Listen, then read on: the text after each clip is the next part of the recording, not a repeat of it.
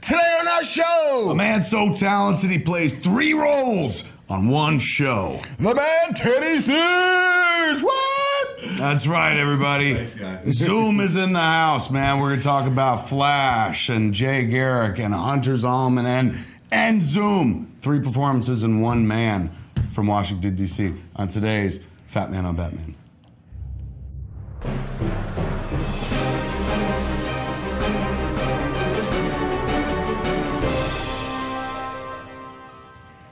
Welcome back to Fat Man on Batman. I'm Kevin Smith. I'm Marc Bernardin. Look who's with us, man. What? Holy shit, give him a sexy close-up quick. Get in there. Look at that. That's the amazing Teddy Sears right there, ladies and gentlemen.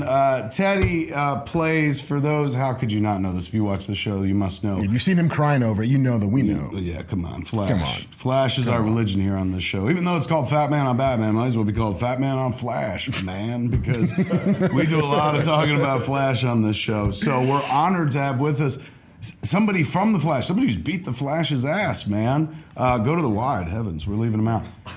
Teddy here, he's in town because they're done. You're done up there, right? They're finished? All done about 2 weeks ago, feeling good. And They wrapped. Yeah, wrapped. Everyone's happy. Summer is here, but man, we wrapped on a high note. We got some really, really good shit coming. I know, aside from like the script that I did, Zach's 10th script, the episode I directed, is emotionally wonderful, but they teased 2 things. They didn't tease. I was there on set. And they get the breakdown of what the last 2 episodes are. Yeah. And there was something that happened in the episode right after mine where I was like, it involves you in a big bad way. Yep. That I was like, like I wished that I was directing it because it is mad genius. Yeah, it's the finale of the episode right after mine, so like the penultimate episode. Yep. We're not going to spoil anything. No. Nobody wants to lose jobs and stuff like that. But oh my God, I saw that breakdown. I was like, and then for what they decided to do for the absolute season finale, it was kind of mad shit as well. It's crazy. Like this is a show that ends like big, man. It's not even like last season they ended on that huge high note with their season finale. Yeah. Where your hat comes through at the end and where everyone was like, oh shit, Jay Garrick's coming. Right. If only we knew. Then it felt like that season finale was huge. It felt like the last 3 episodes of this, and I'm not throwing mine in for ego or anything like that, but the storyline that happens in that episode, the Barry stuff, is really crucial to the last 2 episodes. So it feels like a kind of triumvirate of episodes ends insanely strong. Yeah, it does. And then even after we have, so obviously Zoom is going to face off with Barry Allen, Flash. They're going to have a thing, which they have to do. They have to sort of, meet in one sort of final, high noon style, shoot 'em up, draw, fucking sprint off. Yeah, exactly. He's got to face against the villain. He's got to face off. It's a good guy's got to face the bad guy. And we've seen a few times throughout the season, Barry and Zoom, go head to head, and each time, like, Barry did not end well. Yeah, he always gets his ass handed to him, right? But this time, it's going to go the way it's going to go, but it's not like it's easy to say, okay, well, listen, we sort of know what it's building up to, and Flash is going to win, right? But like, it's so not that simple, and it so doesn't end at that place. It ends like, and I think everyone's going to be looking around like, holy fuck, like, what the fuck are you guys going to do for season 3 now? Yes, yeah, yes, dude, that's what I'm talking about. When I saw that last sheet, I was like, how do you follow this up? It's like, and it's not like, drop the mic, cancel the show. But it is so, like, it's such a weird pivot moment in season 2. It's something like most cats would do in season 5. I completely agree, yeah. When they're like, this has gotten stale and we really have to shake it up because we're losing viewers. Yes. No, exactly. And this shows that it's like Apex right now. It's got viewers coming in. I think it's the highest rated show on CW. So they are not in danger of like, we got to do this out of desperation. No gimmick, no stunt. Once again, it's just like they make bold, creative writing choices over there, and this is absolutely one of the boldest. Well, I mean, when we had Andrew Kreisberg on the audio podcast, he talked about the fact that when they got to Flash, after they went to Arrow and they sort of cut their teeth, they figured it out. They're like, now we're just going to do everything out of the gate. Like, we're not leaving anything in the bag for the next time. Just do it, because you might not get to do it later. And that sort of just writing like you're running out of time is what makes it work. That's what this feels like. It felt like as they're not writing like we're running out of time, like, oh shit, we're up against it, just throw anything down. It is definitely plotted. And they made a really kind of like bold choice where you're almost like, again, kind of like they said, you're like, how do you go to season 3? But they must have had a conversation where they were like, if we're going to do this, we must, what happens when we land? Because the jump is glorious. Right, the jump is glorious, but if you don't have something to land on, then why jump, Right. Then the jump is a gimmick, Right. But it's so not. They so have it nicely figured out, I think, for where to launch season 3.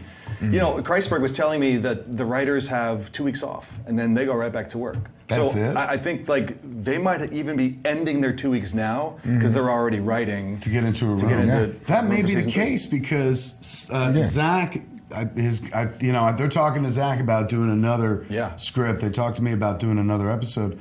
And it's right now it feels like that's months away, but they must be about to dive back in. I know a couple of guys, Derek Hughes and Ben Robb, who wrote the King Shark episode, who just joined as co-executive producers. They started a week ago. Really? Oh, okay. Yeah, like the room is up. So they already got them thinking. And stuff. I think there's a baby room to do the sort of the macro plotting. Ain't nothing baby about it, Mark. This grown-up shit. Yeah. Let's talk. All right, so we dove right in, but let's kind of take it back. Yeah. How do you wind up on The Flash? Where were you born, man? I was born in Washington, D.C. You mentioned that briefly. Grew up in D.C. Was raised in Maryland, just outside sort of Chevy Chase, Bethesda area. Mom and dad are still there. They grew up there, so around lots of aunts, uncles, cousins. I'm one of 4. So anyway, great family environment. Like, I don't know, sort of a wonderful place to grow up. I eventually ended up in New York City. Spent 5 years there. Did, I don't know. Little acting jobs just to sort of start to build a resume. When did acting come into play? Like when you were a kid, when you were in high school? No, it was a weird thing. It didn't come my way until I was 23. I went to late bloomer and shit.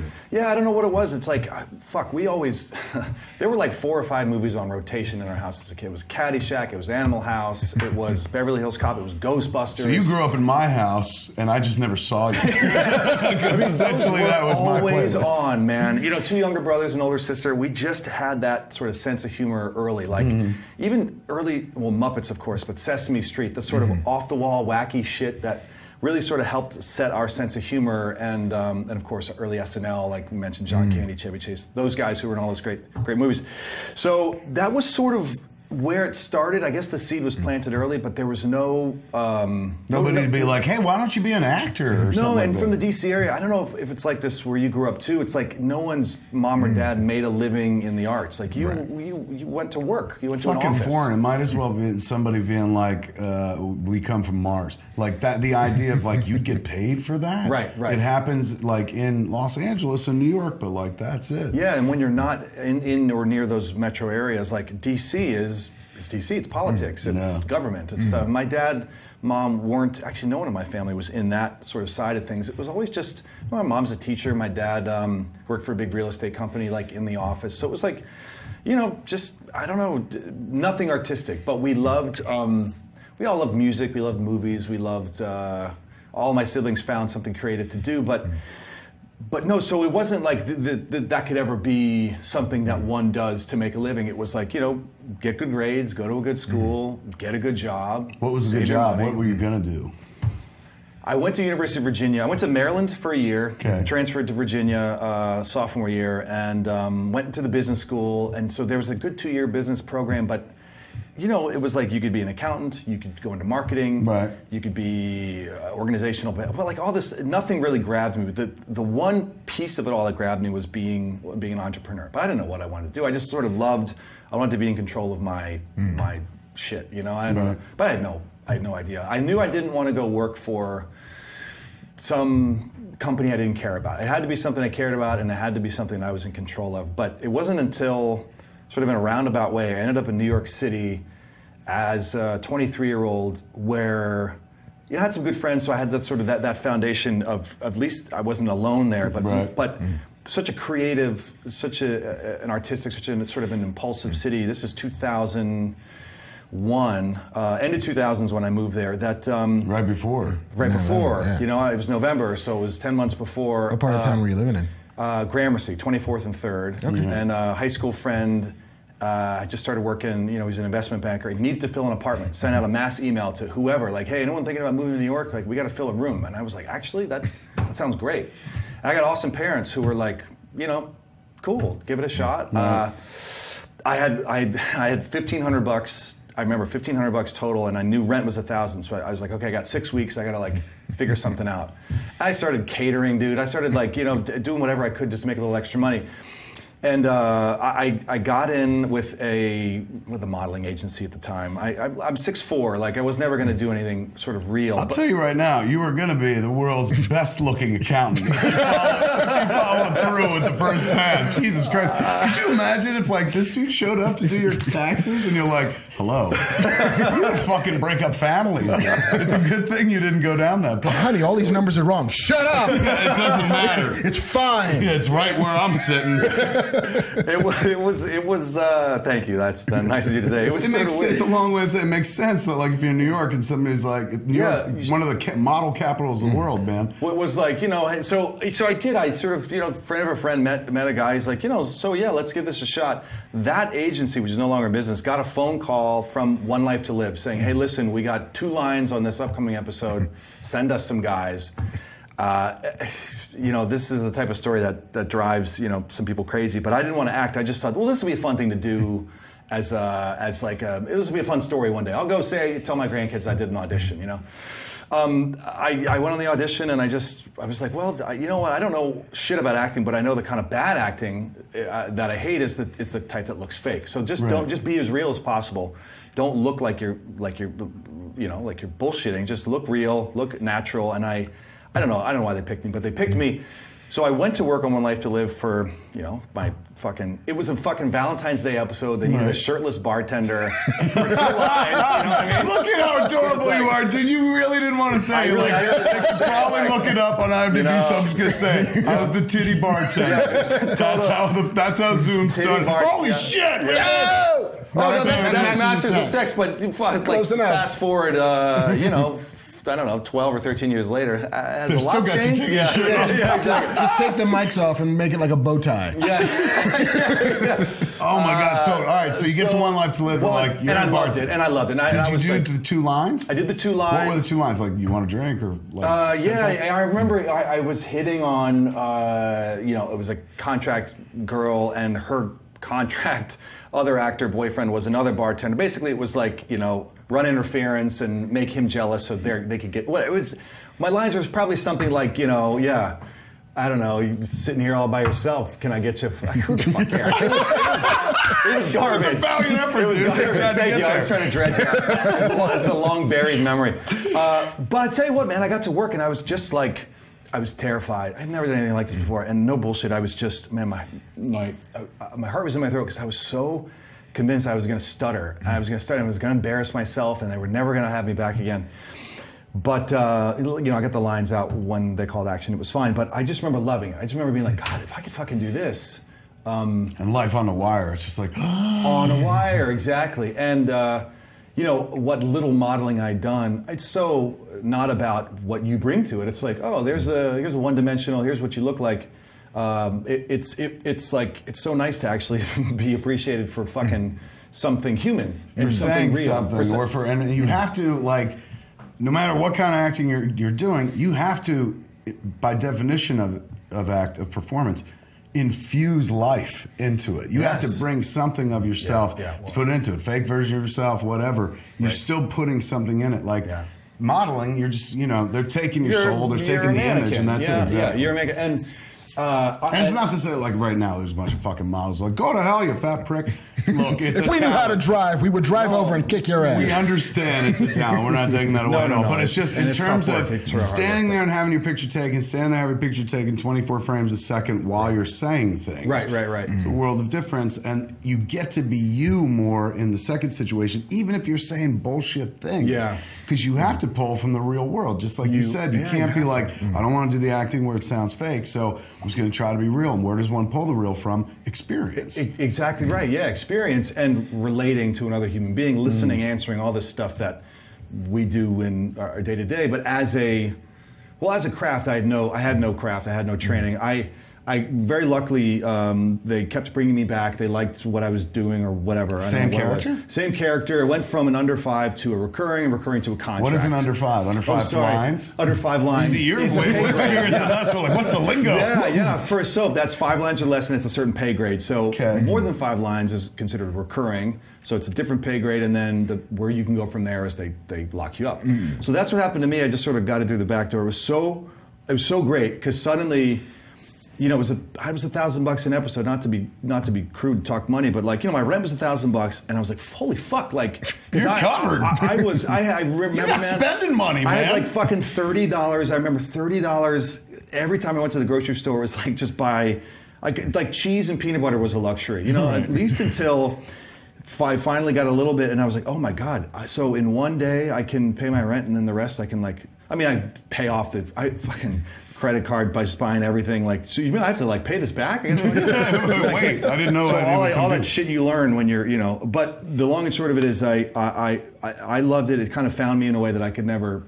So I didn't do any plays in high school. I didn't do any stuff in college. How awesome though! It just sort of like bubbled to the surface when it did. It happened later, late bloomer and stuff. I didn't know that I wanted to be a filmmaker until I was 21. So it's really, it wasn't like I was 8 years old running around with a camera. Yeah, and some guys were, and I kind of envy, like, holy shit, you and your friends were out there making movies in your backyard like that. Like the JJ story. It's like, oh yeah, I had a Super 8 camera when I was 9, and we made 75 movies. It's like, well, good for you. Right. And then you're like, I wonder why they gave him The Force Awakens. He's been training for it since he was in vitro. He's been Gladwelling since he was 15. Vitro, What an outlier he is. Yeah. So when did you, at what point did you like, all right, I got to learn how to act? So I was on the show, One Life to Live, for about 2 years, and I was fired. They just, at some point, didn't renew the option.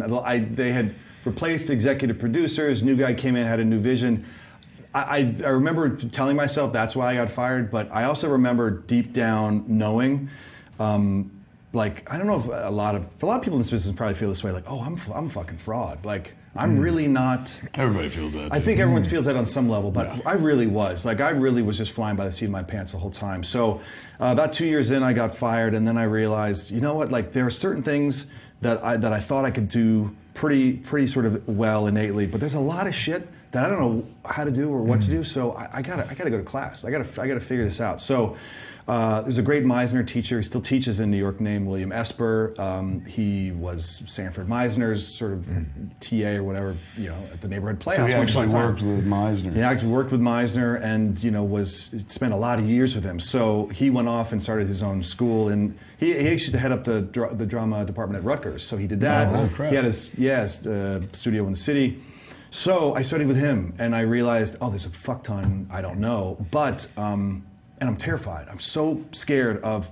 It's like I studied all the other shit first, like voice and speech and movement and fucking. But it's like I was dancing around, getting to the, you know, the stuff that's scary. Like, you know, can I cry in front of a room full of strangers? And do I want to think about the stuff that makes me go there? So eventually I did, and did 2 years there, like night school, auditioning during the day. Cater again, just trying to fucking stay alive. Right. In New York too. In New York, I remember. So you stayed even after the gig was done. You're like, I'm here. I stayed. I was lucky to do some commercials that kept me going. I had a commercial agency that got me some shit. Like there's some amazingly bad ones out there. First commercial was a Preparation H commercial with Don Zimmer, who was like was he a manager for the Yankees? Yeah. That was, we went to Staten Island and shot that really late one night. But it was little things like that. That's when they shoot Prep H commercials. It was way late at night. Let me tell you the ice cream story. It's 2 o'clock in the morning in Staten Island with Don Zimmer. Fucking unbelievable. So, but it was, I would get little breadcrumbs that would keep me alive. And I just remember, you know, like in the days where you're like, fuck, should I even be doing this? Like, the phone's not ringing, and I'm just another dude in a fucking town full of dudes. And everyone seems to be further along than me. That eventually I just thought, all I gotta fucking do is stay alive. Because there's gonna be that one job, that one person that's gonna take a shine, you know, whether it's just that casting director or that agent.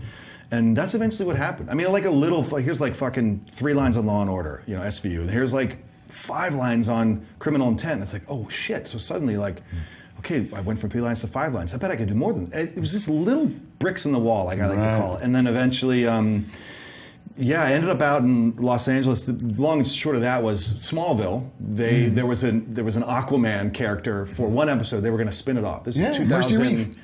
Yeah, exactly. Right. With Ving Rhames, right? Yeah. So this was Wait, stop! I have vague memories of the show. That was an Aquaman. Yeah, it's a backdoor pilot that they shot but never aired. Yeah, shot but never aired. But it was then the WB still. Yeah, and, it wasn't CW yet. Yeah, it wasn't CW yet. And there was a weird thing about, I think right that summer they had merged it, and because a friend of mine got it, a guy who I was in class with, Bill Esper, got it, and I remember Les Moonves wouldn't approve him.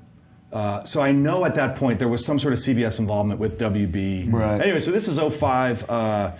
It was a one episode thing for Smallville. I read for it in New York. It was the first thing I'd read for, that the tape gets sent out to LA, where physical tapes were being sent out, where we got a call hey, the producers want to meet you. So I flew myself out, met them. Another guy got it, and this was just for the fucking guest star, the one guest star, and then based on how it tested or whatever, they were going to spin it off, and then maybe you were the guy, maybe you weren't. Right. So I didn't end up getting that job, but the doors kind of flew open out here. I was 28, and I remember the casting director for Smallville, Dee Dee Bradley, was like, "Oh, you should go meet so and so down the hall."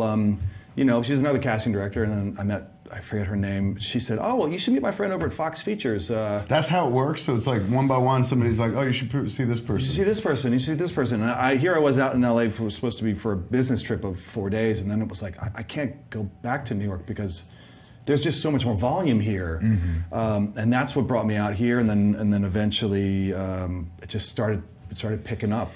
What was the first big gig? What was the gig where you were like, "Oh man, now I've made it, and everybody in the world has seen me on this thing or in this thing"? It's probably what I want to say is The Flash, but probably American Horror Story. The first season, Murder House. Who were you in that? Zach Quinto and I were the gay couple that owned the house Holy before. Shit. Yeah. So again, it's nothing. That's a huge gig. It was a huge gig. Flash. That was season 1, so this was 2011, maybe. Yeah. And it was enough to get me in the room for Masters of Sex. So then it was then that happened, and then I did the first 2 years contractually on Masters. The story, wasn't going to involve me in season 3. Then I'm available for Flash. I read.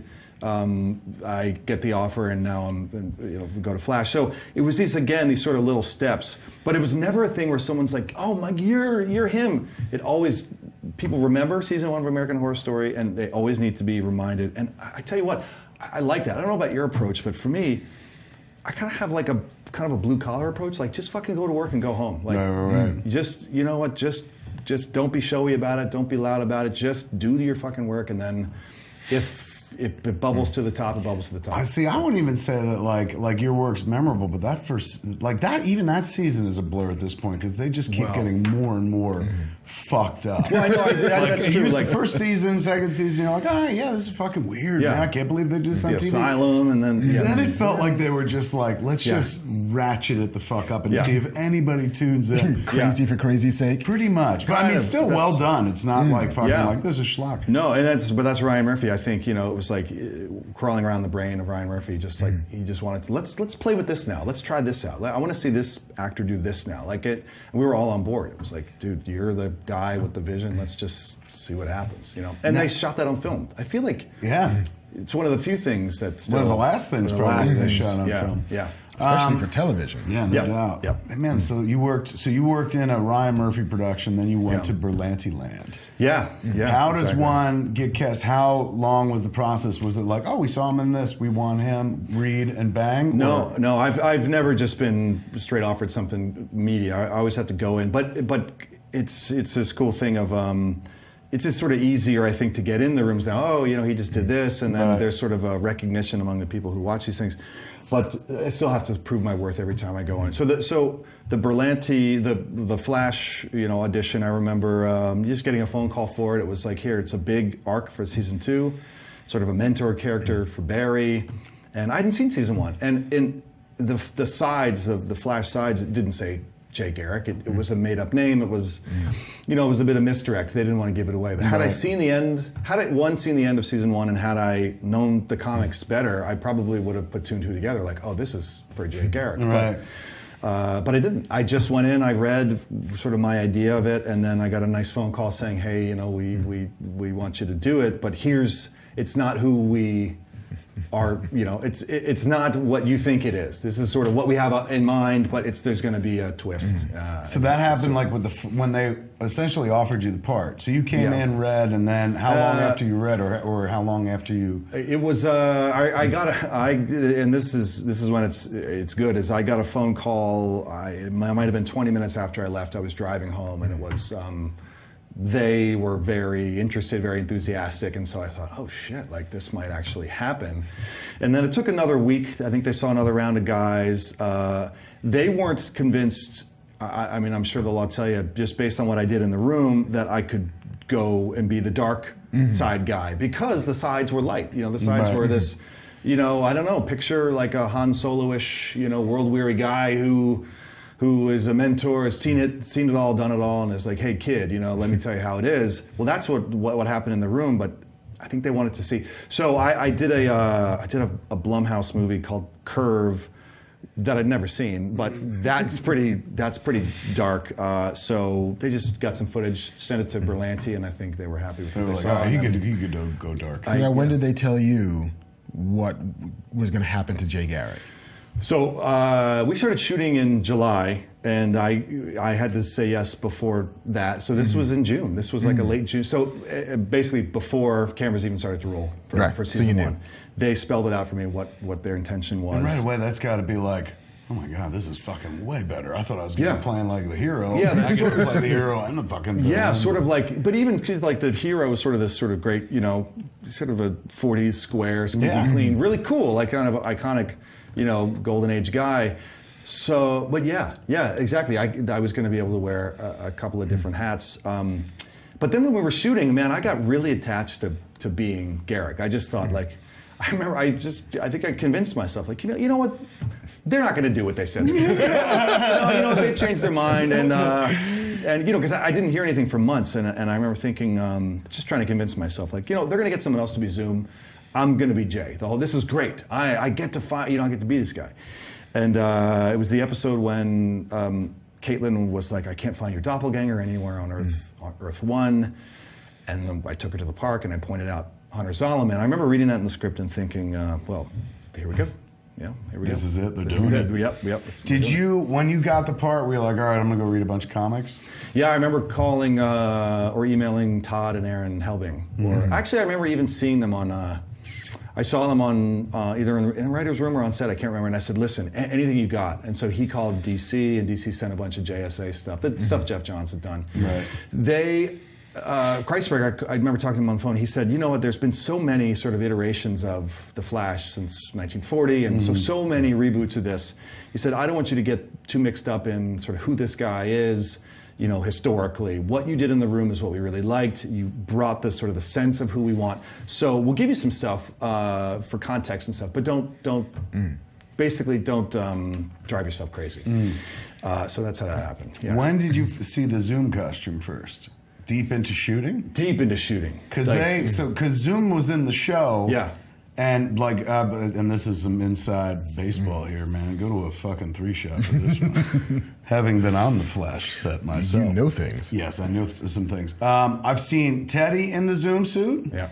And I've seen the stunt dude in the Zoom suit. Yeah, Ryan Handley. Yeah. And I've heard the voice on the show, which is Tony Todd. And it's 3 different components together. So for a while on the show, Zoom was the stunt guy. Yeah. So you didn't have to put on the suit. So you could think for a while, like, maybe they're not going to fucking put me in that black suit. Maybe I'm not. And there was never a mention of, you know what, we got this big, I feel like it was episode 4 or 5 was called Enter Zoom. They didn't come to me once and say, hey, listen, you should watch this. You should come to the table read. You should. It was like I was reading all the J stuff. I wasn't reading or touching any of the Zoom stuff. So I guess I got maybe cues of like, well, maybe since they didn't ask me, they don't really want me anymore. So I don't remember seeing the Zoom costume until shit, man. I I want to say it was even after the big Zoom episode. It was 6, 7, 8. I mean, we're talking. We're now months into shooting, and the first time I put it on was the weirdest because I was, I've been wearing the Garrick stuff the whole time. Right. First time putting the Zoom costume on, it was really bizarre, but it was also really tough. I remember putting it on, walking into set, Star Labs, where the big, I'm telling them how I got here and how I basically played all of you guys. And it was the first time that I was across the table from everybody. Every other time before, we were shoulder to shoulder. We were figuring out, how do we defeat the meta of the week or whatever it is. And this time, I'm in a different, and I'm across and it was hard because I really grew, just as myself, but playing Jay, like to really love everybody, really love all these actors and everything they brought. So to suddenly be their adversary, that was hard. I mean, I had to really. I had to be okay with it really quickly because if I didn't, I wasn't gonna be 100% where I needed to be, the guy. Like you talk about going back to drawing on personal shit and all that stuff. I wasn't gonna be that guy. I was gonna be there. I was gonna be Teddy, who plays Jay, dressed as Zoom, half-assing it because I don't want to make these guys mad. I don't know. It was a weird sort of thing that happened, but you would imagine it's like, oh crap, I get to play another role. I'm gonna slip into it easy. But you grew affectionate toward the character you were playing, and the role that you had with the others in the show, and then suddenly like, tables turn, motherfucker. You're on the dark side, and you're like, I don't want to do this anymore. and I had a kind of a minor freak out, just internally, when we first shot, when there was the reveal, the mask reveal. Yeah. That was 2 a.m. It was the last shot of the night. It was my only shot of the episode, so I was just meeting the director for the first time. I was just arriving to set at 1:30, and it was only one shot. We're going to do one shot when they come around, and do the reveal.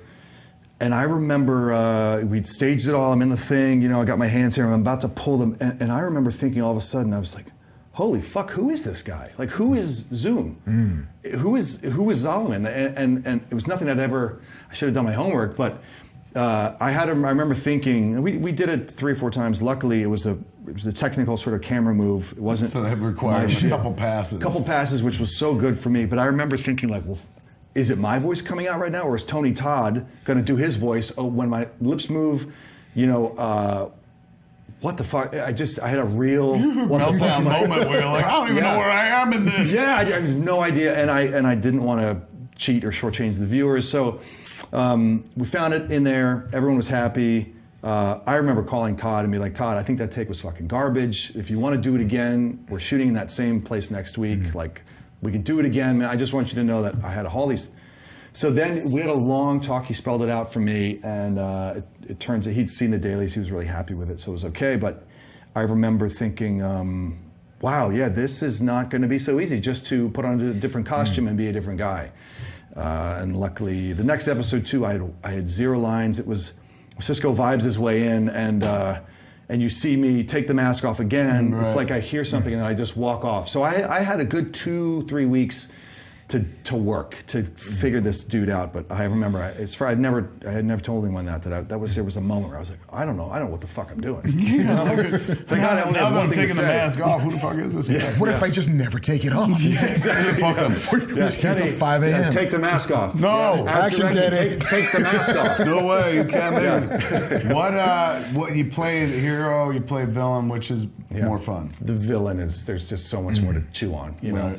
Where I thought I loved the hero, I give that up in a second. The Zoom stuff is so multi-layered and complicated and fucking weird, and creepy, and also it makes so much sense to me that like there's so much sort of happening at once that it's like it's kind of an actor's dream to just sort of roll around in that alternate universe, man, all that alternate sort of headspace. What's the closest you ever got to slipping and telling somebody the secret? Oh man, that's a good question. Because they're tight, right? Like they make you sign 1,000 things, sort of like you can't fucking spoil this, dude. Dude, you know what's funny? My wife's the only one who knew. And she's great. No, she's great. But what happened was, fuck. So I sign the contracts, and great, gonna go do this for the season. It shows up on IMDb like I don't know. I'm talking like a day or two later, and I'm on IMDb because I'm going to add a Masters of Sex credit. This is June. I'm shooting an episode, so I go on to add a credit, and I remember it says Flash. Jay Garrick / Zoom. Like, as he's fucking spoiled it right in the IMDb listing. So I'm seeing this and I'm like, this is okay. It's weird, and it has all these episodes spelled out. They don't have titles, 1.1, 1.2, whatever. I don't think much of it because I think, someone put that there, so someone must know what they're doing. Like a day later, or maybe I don't know. Later that day, Kreisberg sees this somehow. I don't know. It was brought to his attention. He sees it. He calls my agent. He calls my manager, and he's convinced that they must have put that on IMDb because no one else knows this. Right. They know it because they were privy to this conversation, so it must have been them. And neither one of them. They just don't do that. Like I don't know. So. I think we figured out that it was probably someone in the office at Warner Brothers, like saw in the contract, like, oh, he's playing these two characters, and just entered it in. I don't know how it happened. Right. It was taken down really quickly. But so there was, if someone had gone on to in a day or two, and luckily no one was looking, no one gave a shit, could have easily been like, hey.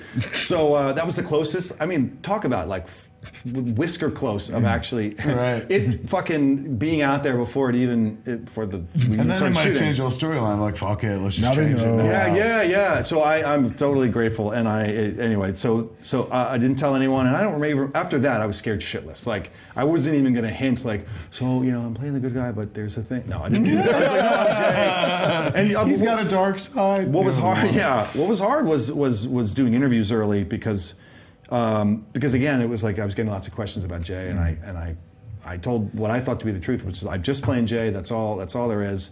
But if you go back, and this was my hope now, if you go back and watch the show, that you'll see little pieces in there where you're like, well, that's a weird moment. Like, when we first see Jay, he's stepping behind something, he's taking a picture, and he's sort of looking at the digital image of Barry, and then he sort of slips back. So from moment one, you're sort of like. But we're so sort of blinded by Jay Garrick's on the show. And he's Jay Garrick. He's got the hat. He's got the hat. Yes, his fucking hat. We ignored these sort of telltale signs. Anyway, my hope is if you go back, you'll see 3 or 4 of those sort of layered in where you could. There it was. Put it back up. Put that picture back up. Oh, look, it's like you morphed into him. That is, I'm telling you, when that hat came through the breach hole, and nice, dope, dude. Good profile. Let's see what happens. Go live. Do it. So damn close. Oh my God, it's like a $5 bill on a $5 bill. When they showed the hat, that didn't work at all. Yeah, neither of us at all. It's like from heaven to hell. When they showed that hat come to the breach of the season finale, dude, and it looked and sounded, more importantly, like you would imagine that had to. So, your heart stopped. And that was in the middle of an episode that, like, there were so many things fucking going on, big, wonderful things, that they threw that in there. And you were just, I remember Jay Muse called me up and he was like, they showed the other Flash's hat. Really? Yeah. And right away, it was like big news, man. So, like, once you got to, I think it was the end of episode 1 is where we meet Jay. Just walking through, your world is in danger. And that's the same line that starts 2. And the end of 2 is when we see the suit and everything for the first time. Right. Yeah. It was fantastic, man. And you filled that suit, like, aside from filling the suit well, you filled those shoes well. Even as Jay, like, because I didn't know the Zoom thing was coming. Yeah. So I was like, oh, right on, man. He's fucking playing Jay Garrick. He's the Flash. Man. So by the time they do the flip, the M. Night moment, where you're like, oh, what the fuck? He's the villain as well. Right. Which that you got to, they gave you a wonderful gift in the All Hunter Zolomon Secret Origin episode, because you got to do a lot of stuff in one episode. You go a lot of places. Yeah. Did you, I don't know, like, were you, actually, I think the thing I really want to ask is, now I didn't see season 1, did this mirror season 1's sort of reveal of, like, the guy who you thought was the good guy is actually, because there's just that element of, like, oh, we thought he was their friend, but he turned out to be a bastard.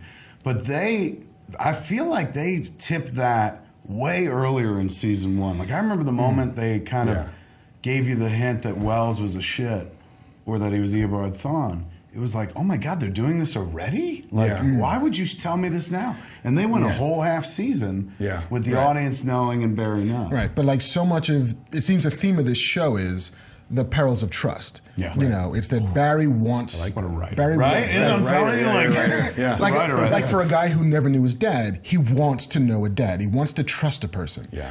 And so, and do you think they're God damn it? Do you think they're cognizant of that in the writers' room? I absolutely do. Where they're like, we got to keep throwing father figures at them that just fuck them over. Yeah, like I feel like it's some kind of motif. It's like a theme in music where it'll just recur and then it'll pop here and then disappear. And the next season, like the echoes of it. Right. In the same way that like Force Awakens has echoes of Star Wars because it's part of the music. It's part of the thing that we love about it. Right. And so for Barry to trust a guy and he wants to trust so badly. Yeah. That's who he is. He's a guy who wants to trust and believe in the best in people. Yeah. It was a dope moment on that show this season when he found out when Cisco was like, you know, I saw him, I saw Jay is Zoom. Yeah. And fucking Barry like takes off and goes to that mountain and it's just like, ah. Yeah. Really fucking dope because you're like, fucked again. God damn it. Yeah. But I never felt like in watching season 2, like this is a replay of season 1. Well, okay. Thematically, like it's like he said, all smart like. Yeah. The idea of like this guy, of course he would trust somebody else. And why wouldn't you trust a guy who's like,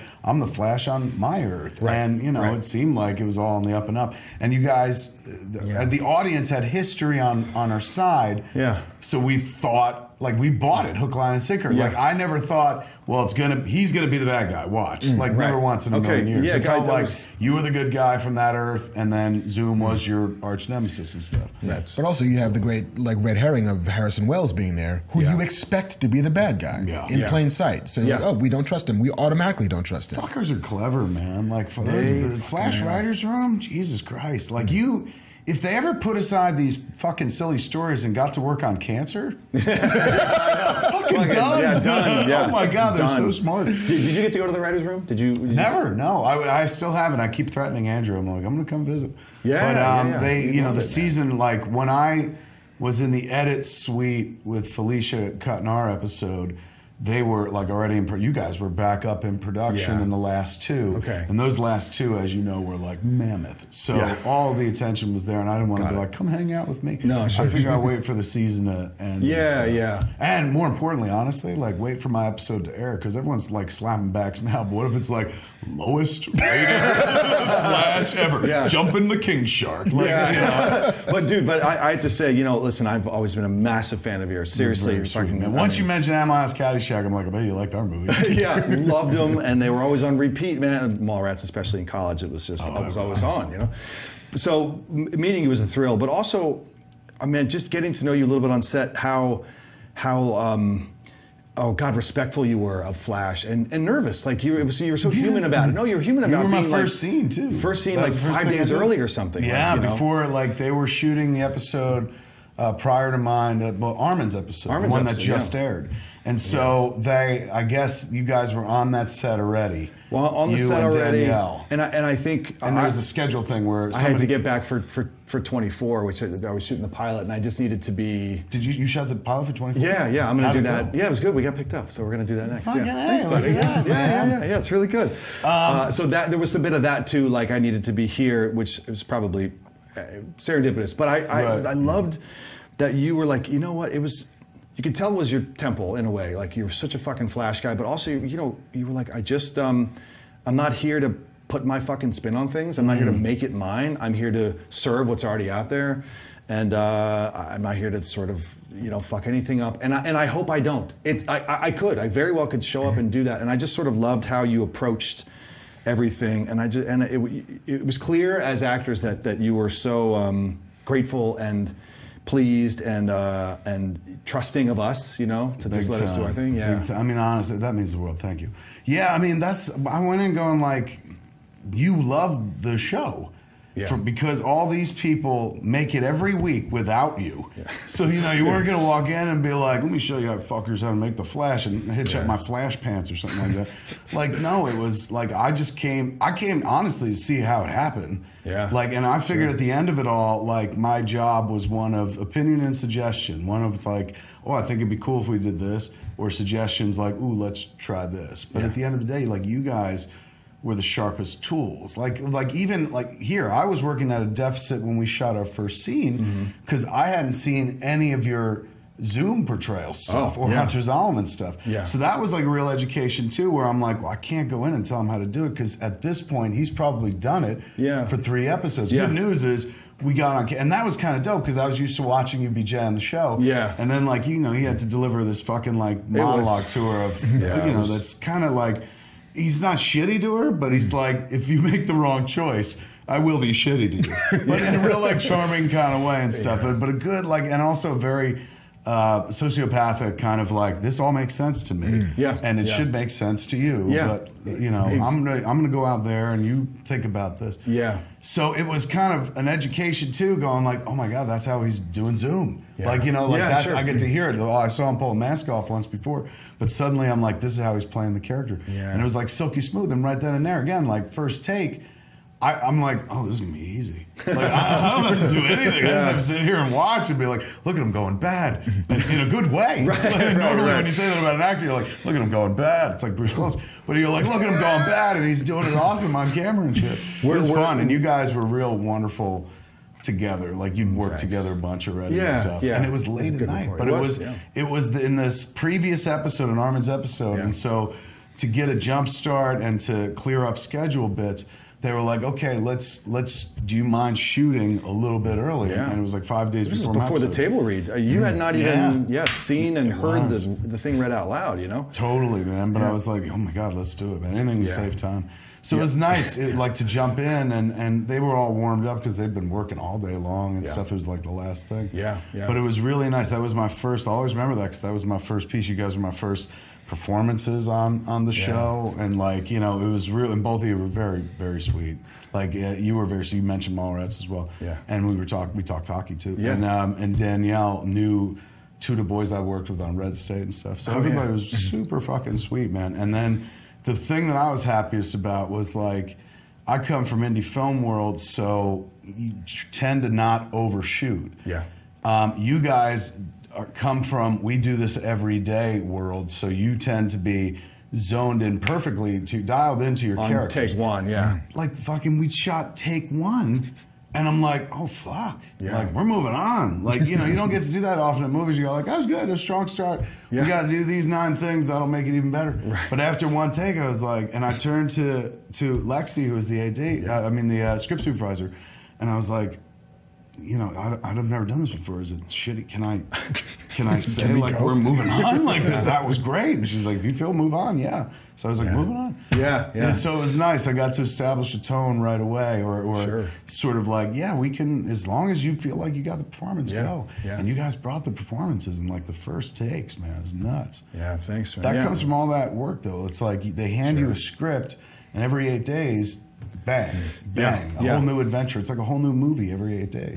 Exactly. And like you said something earlier about just if we can save time, like we feel the same way. It's sort of the best way of going about it is just being ready from moment one. And there's going to be fuck ups along the way, but really, like from doing it week in, week out for all this time, you hope that you just sort of land into it, and you get it right out of the gate. And a lot of directors on the show would 2-3 takes maybe per side, and the cameras are always kind of moving. You know, if we have 3 cameras set up, which we usually do, there's they'll just sort of tweak a little bit, you know, tweak a lens or flip a different thing, and we just do the same shit before we know it. We're covering a different side, and it's sort of this great mutual trust between a fantastic crew, director who knows exactly what he wants, and then the actors who are, you know, the performances are just so based on everything we've done before, and it really is sort of a nice. It's a great fucking place to go to work. You know? Everyone who goes through there will tell you the same thing. And these folks in the crew up in Vancouver, dude, like just salt of the earth, like 100% film crew, salt of the earth, good people. Like nobody gets shitty when it gets late, or nobody gets shitty if like things fuck up. Everyone, you know, it's just which is so fucking right in my zone as well. So it's just peaceful, and you create in a good way, in a speedy way, because you always got to be moving. 24. Let's jump to 24 real quick. When are you? So you're working right now? I don't want you to spoil anything. No. Like it's just. You guys are shooting right now? No, we'll start in July, I think. And it starts airing in the fall. Don't know, fall or you know, we're only doing 12, so wherever Fox wants to slot it. I don't know anything about that. Feels like a good post Super Bowl sort of thing. Absolutely, I have heard that kicked around. I heard they launched the first 24 right after the World Series, I think, that year. So, and I know it's a big property. Is this a for Fox. relaunch? It's a relaunch, total reboot. I mean, you still have CTU, right? And Corey Hawkins is the lead. Corey Hawkins is the lead from Straight Outta Compton. Strong. He was Dre. Dr. Dre. Oh, really? Yeah. Strong actor. Oh, another DC guy, which is crazy. Jimmy Smits, Miranda Otto, Dan Bukatinsky. It's just a great sort of relaunch of the thing. Right. And Howard Gordon, who does Homeland, he did X-Files too. X-Files too, yeah. He's got good pedigree. And unlike the pilot of the original 24, which I just rewatched before going into it, same director, by the way, who did both. Really? Yeah. Yeah, Stephen Hopkins. So he knew exactly what they wanted, and he has the whole thing figured out. But the original 24 pilot, it took a little while in the first episode for shit to happen. But at the end of it, wow, this shit's about to go down. But in our pilot, the shit's down from page one. Right. I think we're just getting right into it. And and Corey Hawkins is going to be, he's not Jack Bauer, but he's the dude. He's the lead. Yeah. He's the lead in it, and. Are you guys gonna get to go to the bathroom in between all that? That was always a knock on the first. Shink, shink, shink, yeah. shink, No one's ever going to the bathroom or eating anything. Yeah, one of my brothers said, he's like, "How many times are you gonna say we're running out of time?" He's like, "Really? Just learn to deliver that line and 10 variations. We're in good shape. Open a socket." Yeah. So, but I'm thrilled. Flash is great. The door's not shut. I'm not giving anything away. No. About how things have ended, and we don't care about spoilers here. But by moving on to 24, if anyone's listening and thinking preventative. It's not preventative. No. So if anybody's sitting there doing the mental math, going, "He's in the show, so he's off that shit." Not at all. I don't know if you've noticed new television. You do 96 shows. Oh, pretty much. It don't fucking matter because they shoot out of different times of seasons. Yeah. So that's good. Flash has been great. We got yours airs, and then 3 left. Two more after mine. 2 more after yours. There's 3 left total. Okay. There's mine, and then the 2 more. Yeah. And it only gets, like you mentioned, it just keeps getting better and bigger. Yeah, they end on such a fucking high note. It's amazing. These cookies right here. Teddy's right. Zoom in on here. Give us a close up of these cookies. Give us a zoom. Look at that. Yeah, don't zoom. We'll hold the cookies. Look at that. Look at that. Yeah. Melissa, my wife, she made those for tonight. We got some Rice Krispie treats. Just it's been. We want to give a shout out to her because she made us food. When did you guys get married? How long have you been married? 2.5 years. Yeah. And October. How long do you know each other 13. prior to marriage? We were together 5 years. We were great friends. God, year and a half before that. So we're looking at almost 8+ years we've known each other. It was great. We were neighbors. We were just great friends. Really? Yeah, we were great friends. And then eventually she split with the guy she was seeing, and then there's something here. So much more than a great friend. Oh my God! This sounds like a TV show. And let me tell you, way to bring it back to where we started. I like it. There's a gift and the button. Yeah. That is, give it up for the amazing Teddy Sears, man. Come on. Thanks, guys. I feel he's like your hero and he's he's your fucking villain. What is that? Thanks. Talk about Kevin doing Flash commentary next Tuesday. That's right. We are going to do, for the airing of the episode. This episode is airing Monday. Yes. So probably tomorrow night is our episode of The Flash, not yours. But you're in spirit. It's yours. Yeah. It's all of ours. Yep. Mostly theirs. Yeah, no, but Flash belongs to all of us folks. Except it really belongs to WB. Yes. And they'll remind you very Greg quickly. Berlanti. Greg Berlanti as well. Proprietary interests.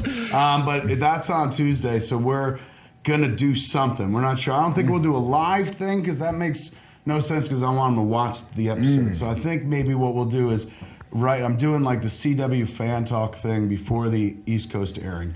Which you've done. I saw you. They sent me pictures this is legit. Teddy did it. I'm like, fine. As long as Teddy did it. I am not legit. But I did that, and I'm going to do that, and then I figure why do a live event during the show because people want to be watching the episode. You want to be competing. So afterwards, I think we'll do a thing That'll go up on Tuesday once the episode is aired on the East Coast. So that means East Coast people can watch the episode, then they can watch whatever we wind up doing. And the West Coast people can watch it at their leisure or whatever. I'm sorry, that's over telling you what's going to happen tomorrow from when you're watching this. But you could just wait. Yeah, just if you stick around 10 more hours straight, something's going to work out for us. But what worked out today was Teddy came in, man. How fucking awesome is that, dude? So like, great. you did a great job, dude. You had heavy lifting to do, and as much as everyone has a preconceived notion of what the Golden Age Flash is to them, and you were able to fucking pull that off. You were able to bring Jay Garrick to life, and then fuck us by not being Jay Garrick at all, and being a bad guy. Which is the highest compliment, I think. I don't know, any actor or just anyone striving to I don't know, be successful, is that the people who watch the show were happy, and we're also not ready for the turn, you know. Right. And you, man, I'm just such a massive fan of yours. So coming from you, that honestly means the world. Thank you. This is a mutual admiration. So. It is. Yeah. Fat man on Batman. That's Teddy fucking Sears, ladies and gentlemen. God, you've seen him here in a couple months. You're gonna be like, that's the guy from 24. You're not gonna be saying Zoom in, but we'll forever say that Zoom. That's Jay Garrick, man. This is a big season for that show. Yeah. Defining season, and everyone's firing on all cylinders there. Big things about to close out the season, thanks to Teddy right here, man, zooming it up. That's all the time we got for this week. Thanks for hanging out with us here in the Fat Cave. We will be back again, tomorrow, like I said. So come see us. I've been Kevin Smith. Marc Bernardin. Guess who that was? Teddy Sears. There it is, man. Join us, well, us two, in the Fat Cave again tomorrow, as we discussed earlier. Same fat time, same fat channel. Smodcast.com or YouTube.com/Kevin Smith.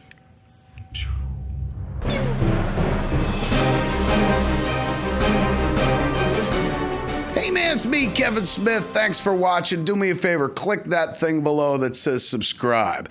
Every time you click that, you save a baby kitten from murder.